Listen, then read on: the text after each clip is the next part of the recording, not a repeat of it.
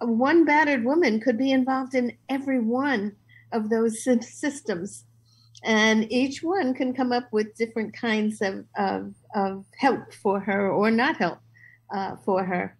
The worst one, which maybe we'll have time to talk about later, is the family law system. Family court does not protect battered women, does not protect children. And that's one of the areas that we have had a great deal of difficulty because there's a lot of pushback from abusive men who join onto fathers' rights groups and who join onto groups that believe in that every time a woman claims that she wants to protect her child, they claim that she's alienating. And so this is the parental alienation group.